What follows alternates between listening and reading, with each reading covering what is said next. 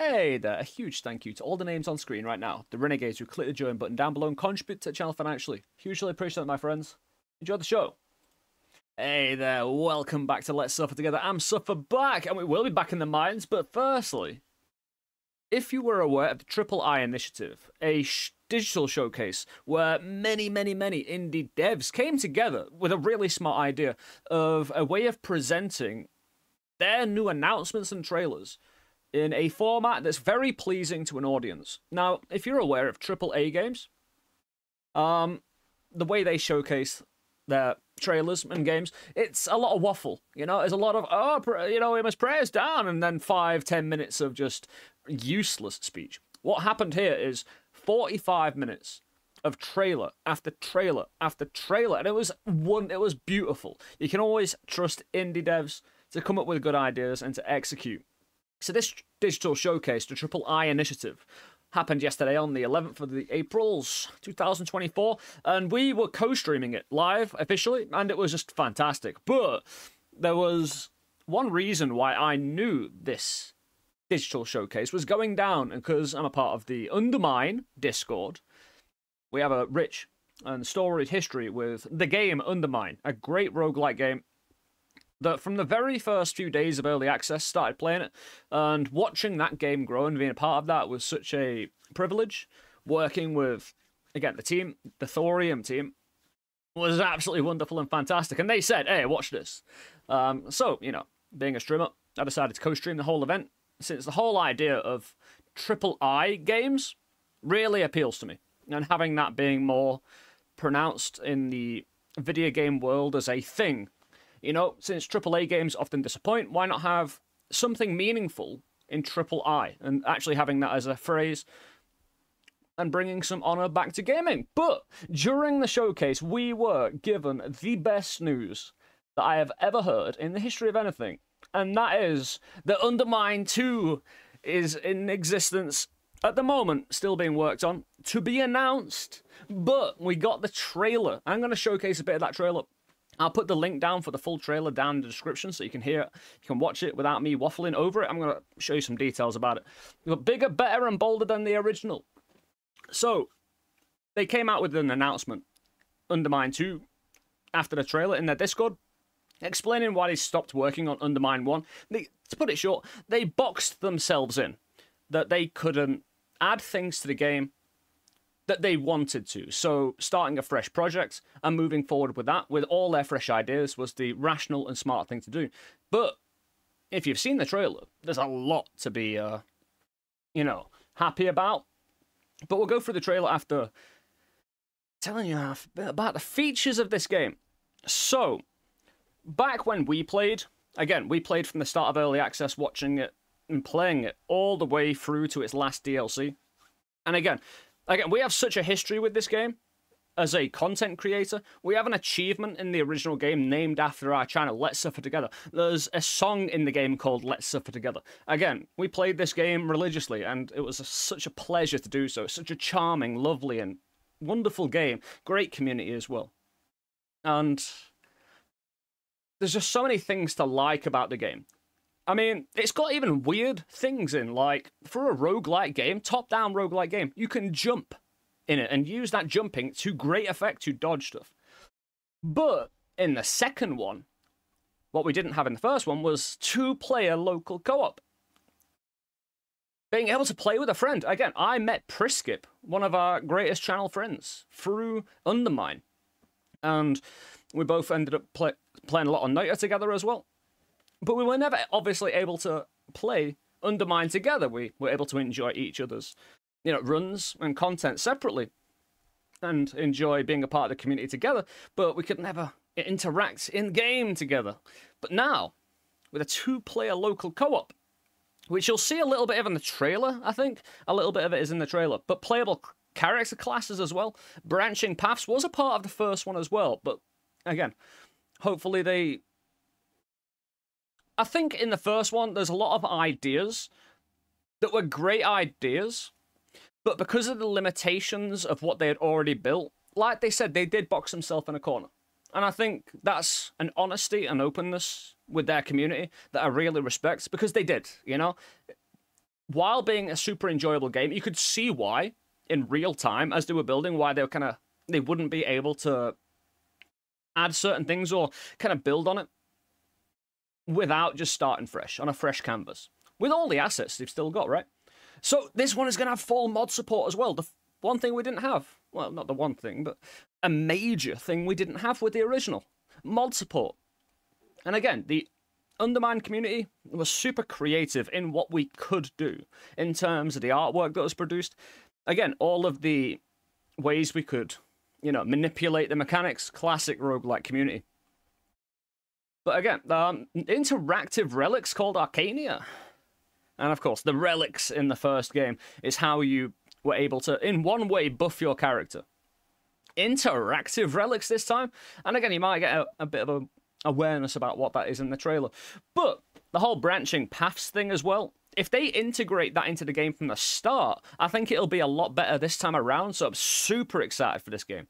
Again, to be announced, make sure you get the wish list. 30,000 people have already wish listed UnderMine 2, and it gives a credit to the devs about the love in the roguelike community that people have for this game.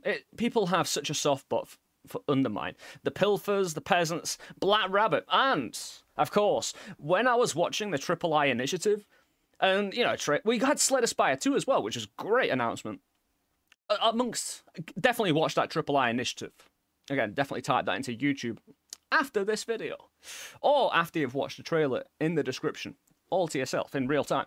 But it was like 15 minutes into the III initiative's 45-minute stream, and then I saw this image. This is a classic image from the first game. Peasant.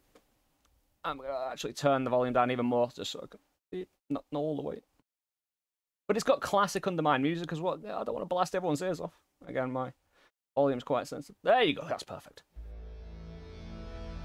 And a classic feel, falling down, peasant. I think that is from the original game, actually.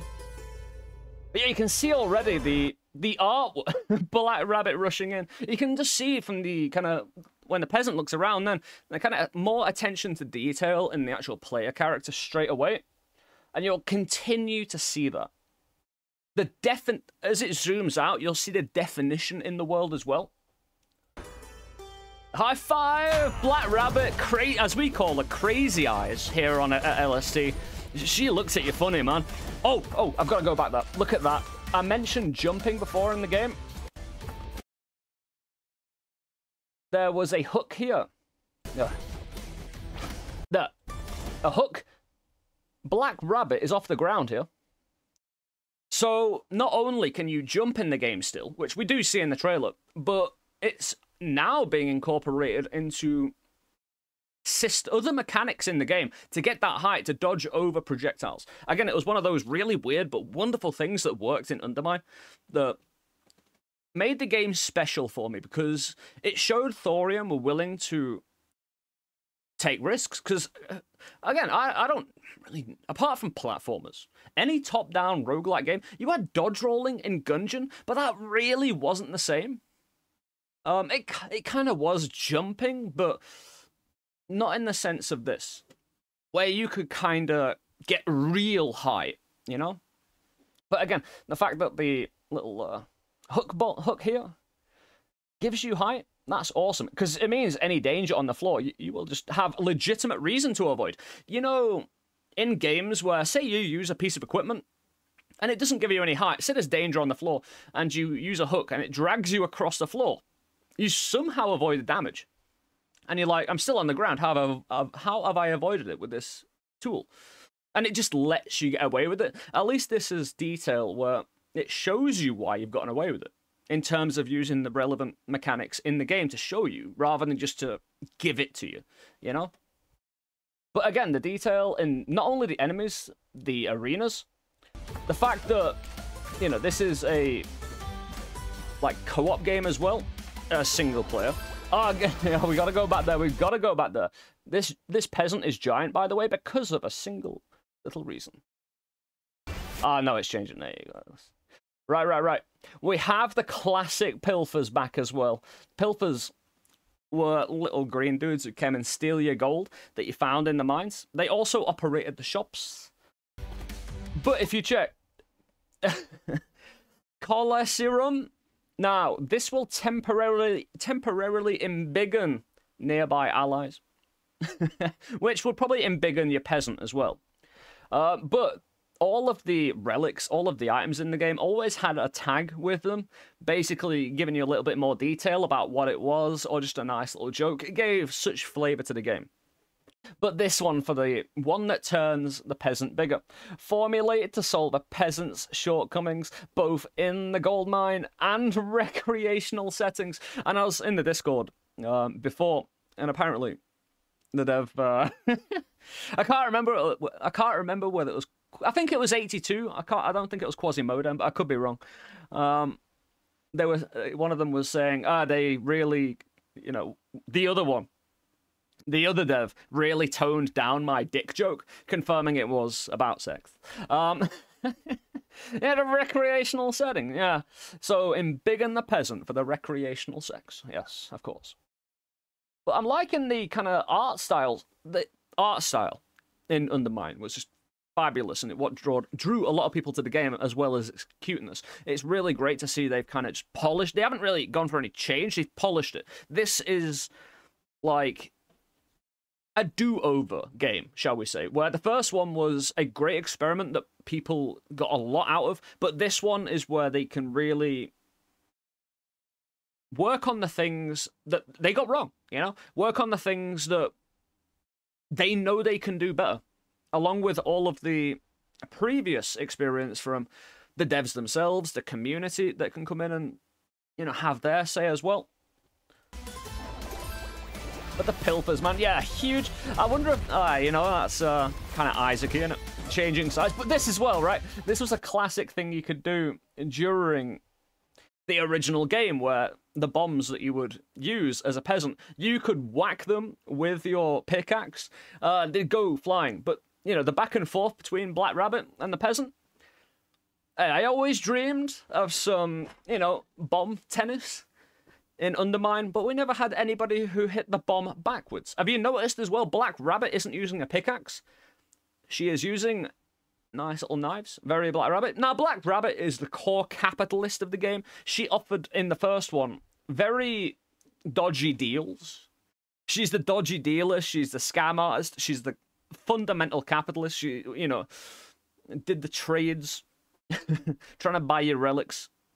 But again, she's a great character in the game. Again, her actual image as Avatar in the game as well, her eyes were... they stared directly into your soul, hence why we call her Crazy Eyes. But she's, yeah, she's cool. But again, just all-round polish as well. And I would actually be okay if they just released UnderMine again. You know what I mean? Like, this is kind of perfect. They've got a lot of the same enemies, as you can see. A lot of skeletons. One of the, like, the boss fights from the first game as well.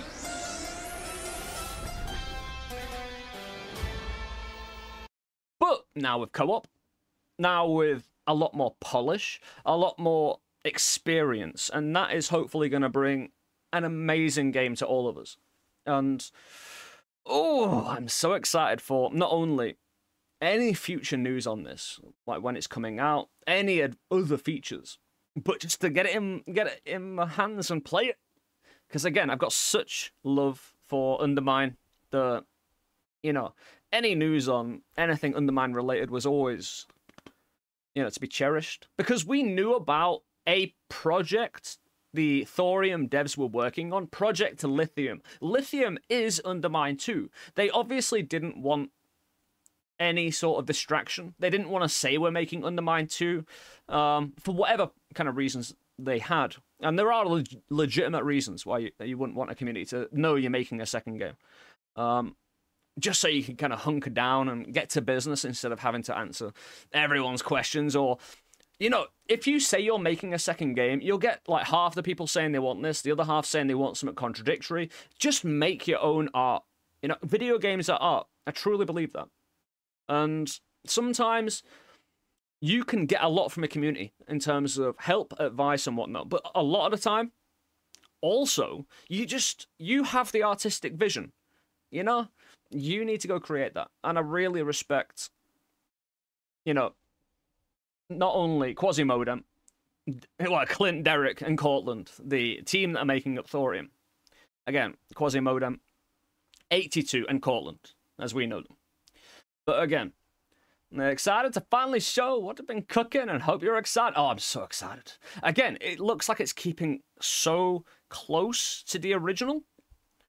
And I'm really happy for that. Again, I wouldn't be bothered if they basically released UnderMine again, you know, with extra content, like DLC. But they couldn't do that because they boxed themselves in. But we're getting, hopefully, that and more. Like, we're getting the original back, plus, you know, it's UnderMine plus, basically.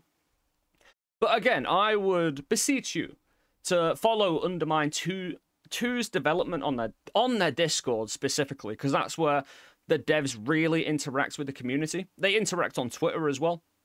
You've got the website, YouTube for any trailers or anything else that pops out. I'll be covering it, don't worry. But make sure, again, you support the UnderMine 2 devs. They deserve it. They work hard on their art, and they deserve not only recognition, but also admiration for how they, again, have put out a wonderful piece of art in the first place in UnderMine, but now have, again, taken time, gone away, and worked their ass off. Because, again, even from the trailer, you can kind of see the little subtle changes and ideas that have come forward. Like this, a returning character in Beltane. I can never pronounce that. Beltane.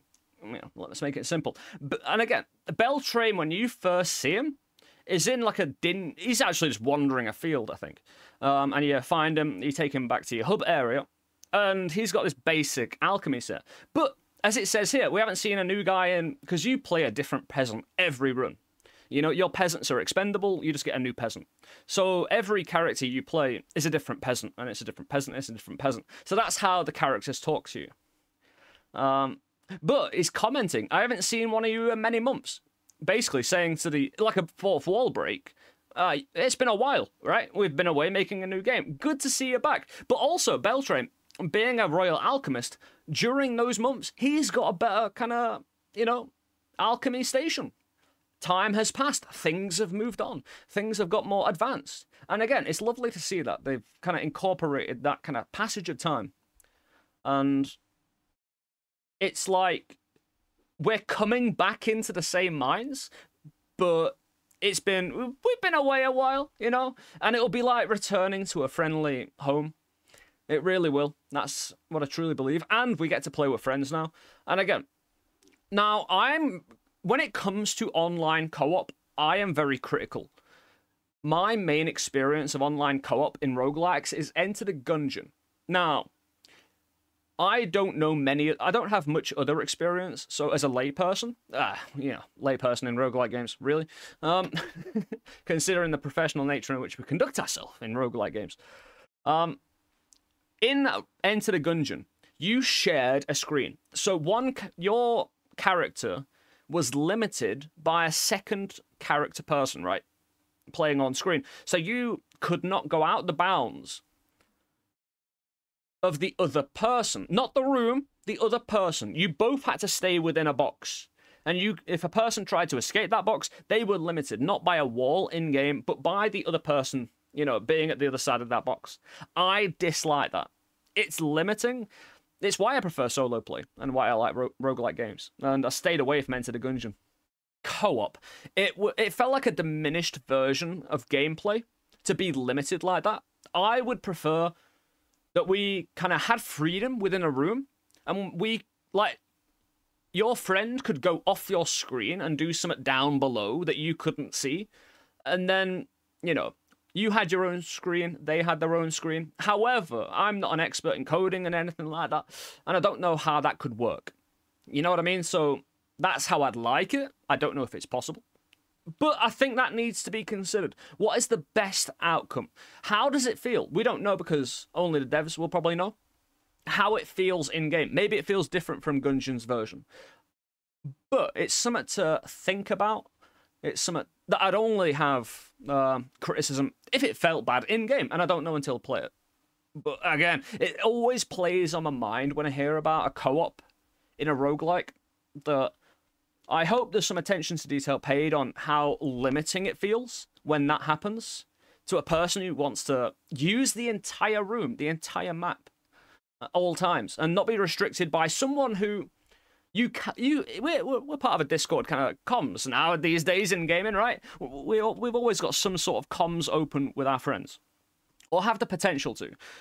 However, even with audio communication, discussion between two people in that way, you know, it feels like it's unnecessary. I shouldn't have to say for a Discord call, I'm going up top left, come with me. I'm going bottom right, come with me. So, you know. And that's what you'd need to do, basically. Otherwise, you'd just have to play with someone who has an instinctive feel for how you play and able to give you the freedom.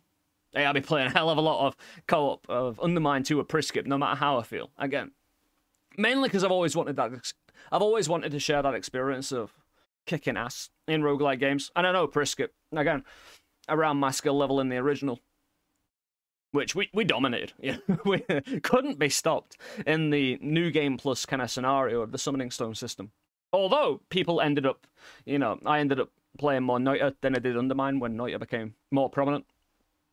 And then, you know, other people took that kind of to new heights in the Summoning Stone difficulty system they had. What a fantastic piece of news, though. Get down in the comments section. How do you feel? Hey, what would you like to see in UnderMine 2? Again, anything and everything, you know, that you want to say about UnderMine 2, get down in the comments section. Let us know. Hey, if you like the content of roguelike gaming, indie games in general, make sure you click that like button. Subscribe, I should say. Subscribe to the channel for more content. You can also help support what we do here by clicking the join button down below for contributions to the channel that help keep us running. Again, you can do so also through the coffee.com/LSTsuffer link in the bottom left-hand corner. It'll be in the description as well for one-off contributions. Help me buy a coffee, as they say. Well, help me buy a new controller, you know? We go through a lot of controllers here at LST, one-off contributions and even recurring contributions on a monthly basis. Again, really help support what we do in a manifest way. And thank you so much for everyone who considers to do so. It's huge. It really is. Thank you for considering to do that when you don't have to, you know? So, it really means the world to me. So thank you for that, guys. Anyway, don't forget the III initiative. Make sure you go subscribe over there as well for more collaborative and collective indie game news stuff. No, I was going to say reviews, but they're not reviewing anything. Announcements, trailers, all of the... You don't have to watch the entire thing. You can go on the III Initiative's YouTube and see every trailer individually. Now, what makes me really happy here... I mean, I don't like to compare it to other games, but, you know, UnderMine down here, it's not 6.6, you know, compared to everyone else around it, not doing so bad. I mean, 10k up on Darkest Dungeon, sure. But everyone else on 3k, UnderMine on 6. Beautiful stuff, man.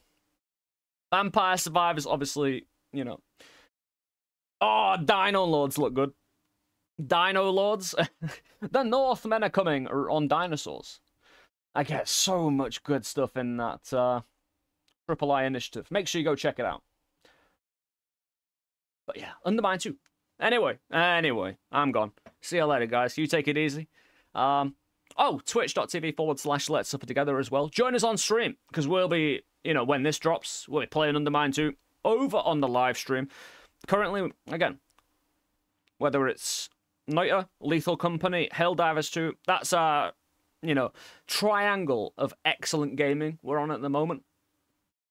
And, yeah, join us on stream. Say hello.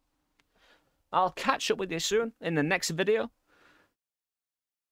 I'm pooped. Again, the last few days have been, like, draining, man. We had the III, just 45 minutes of awesome video game kind of trailers. I haven't taken a day off streaming in ages. Oh, man, it's just been epic, you know? A great week for indie gaming. I'm going to take a nap, though, now.